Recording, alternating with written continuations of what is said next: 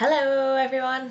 Today I'm going to talk to you about the group by function and how we can use this to aggregate data using count, sum, average, min, max and having.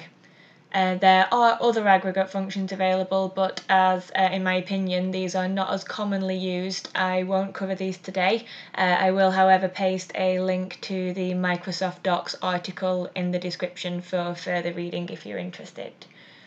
So we're going to use the wide world importers again, and we'll use the orders table to see how these functions work because I think it's quite a good real world example of when you'd need to use these.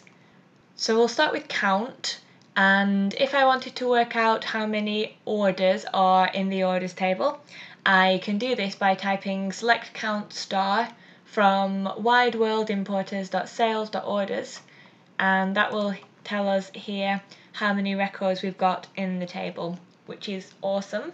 But if I wanted to see this count by the orders each customer had placed, then I would need to add to this by including the customer ID.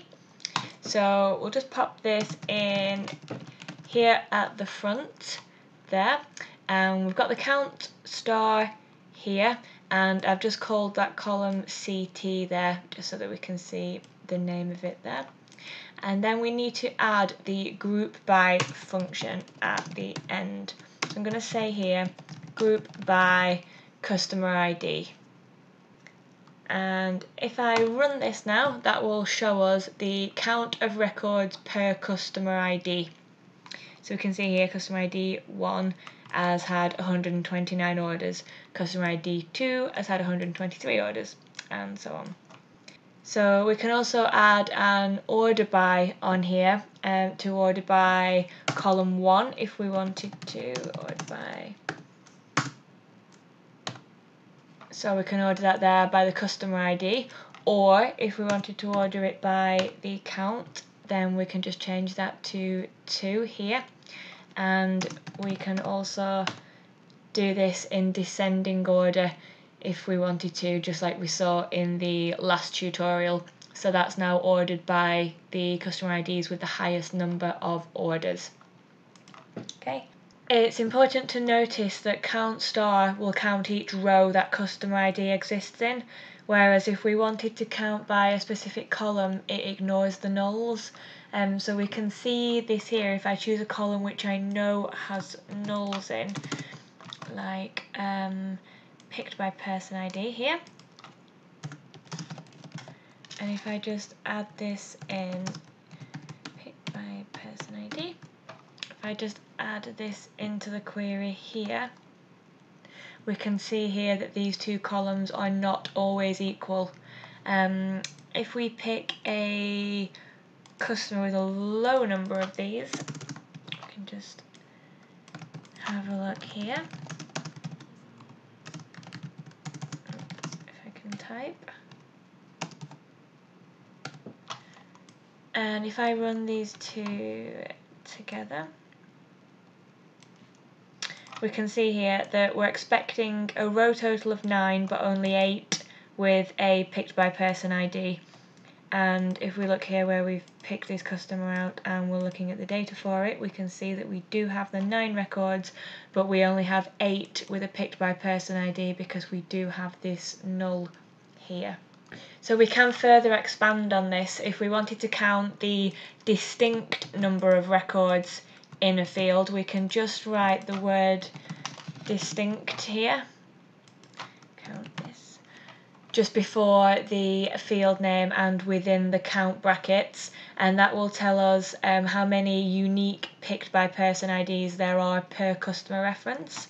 So if I run this here, if we scroll down and look for our customer again, it's telling us here that we've got 2 unique values here. So if I run this again, we can have a look here that within this field there are only 2 unique values, and that's what we get here because it does exclude nulls at this point.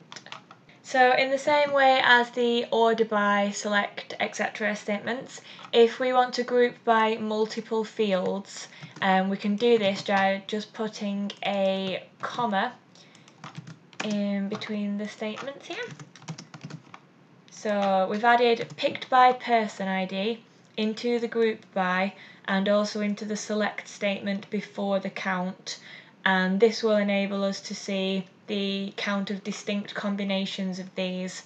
So if I run this here, we can see that there are 6 different picked by person IDs but per customer ID. And if I filter by our customer ID here, this will make it a lot easier for you to see here. So we can see there that for customer 1061 we've got 1 null picked by person ID, 2 10 picked by person ID, and 6 18 picked by person's ID. Another cool thing that we can add on to count is the having clause at the end. So if, for example, we only wanted to see customers who have had, say, more than 100 orders, we can just write having count greater than 100 here at the end, and then this will now show us only customers that have had more than 100 orders. So this is really useful if you're wanting to find like duplicates in a column, for example, like customer names where they appear more than once. So you would search for the customer name, count star, and then group by name having count greater than 1, and you can see, well, it will show you there which of them are duplicates, which is something that I personally find that quite useful. So moving on from count, let's have a look at the min and max functions because they're pretty useful too. So if I wanted to know, for example, the minimum and maximum order IDs per table, then I could just write in here min and max around the order ID and run this for the wide world importers orders table, and it will tell us here that the minimum order ID is 1 and the maximum is here. So if I wanted to know by customer what their first order was and what their last order was, then if I just nick that from here, I just add in my customer ID group by, and this will tell us here that customer ID 1, their first order was order number 2934 and their maximum order was 73290. So that's kind of useful there. You can also use this for dates. So if you wanted to find the earliest and latest order date per customer, you can just swap your order ID to order date, copy and paste that here, and it will then show us the earliest and latest order date per customer as well, which is pretty handy. So tagging on to the min and max functions, I find it really useful when I need to know what the max string length of a varchar field is, to use the len function combined with the max function. So I'll just show you the len function in use here. So if we get the customers table, and let's get rid of all that because we don't need to know any of it, and if I just write len and then bracket that around the customer name, this will then show us the length of each of these strings within this varchar field here. And what we can then do is we can write, if I get rid of these as well, I can write max len customer name, and that will then tell us there that the maximum length of any of the strings stored within that field is 38.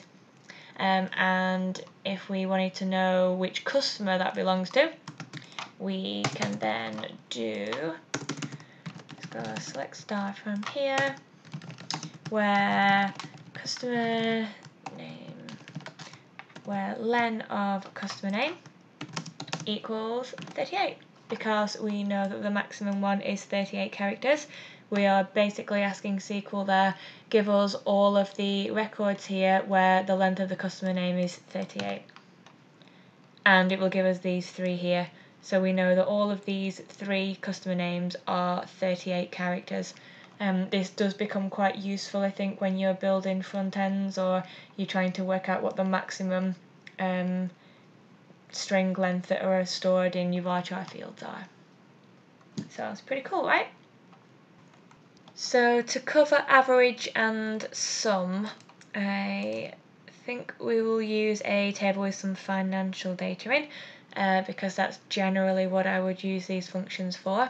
So looking over here at the customer transactions table, probably use the transaction amount table here.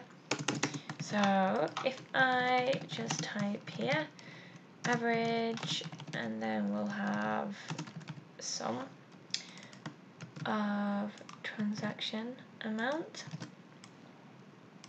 and if I run that there, that will now tell us the average of all of the transactions in the table and the sum of all of the transactions in the table.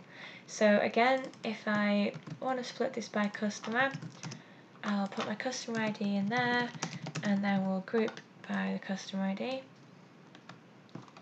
and that will now tell us the average and sum per customer.